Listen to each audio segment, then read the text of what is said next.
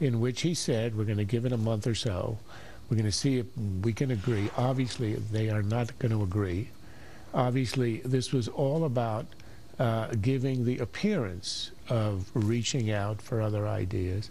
And it was all about setting the premise for a pivot to reconciliation, i.e., meaning the Democrats are not going to try to ram it through on a procedural trick in the Senate and try to cobble the votes required in the House.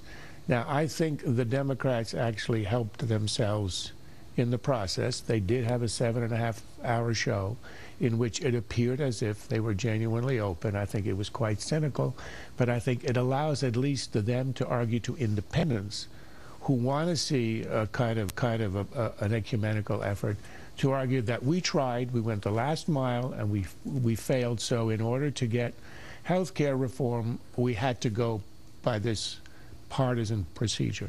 However, on the other hand, the Republicans really helped themselves. The argument against them, it's the party of no. They have no ideas. They're against everything. They're nihilists. In fact, they spend 7 hours, I think, presenting a very strong case. They're knowledgeable. They have ideas. They're interested in reform, but they have differences. Lamar Alexander was dazzling. Paul Ryan was a rapier sharp in rebutting all of the smoke and mirrors that the Democrats had presented.